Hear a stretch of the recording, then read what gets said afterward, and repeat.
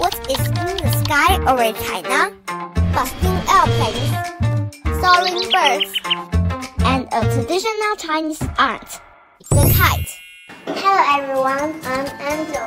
Today I would like to make a kite.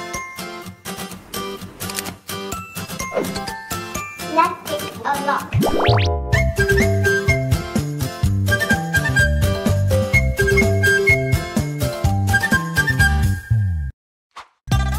Let's color the face. Fix the bamboo. I like the tail most. It's very lovely. Let's tie a hot knot. Well done! Do you know the history of kites? The ancient kite was more practical. They could be employed to measure distances and send signals. Following the Tang Dynasty, it was gradually introduced into common society. People drew wishes on the kites.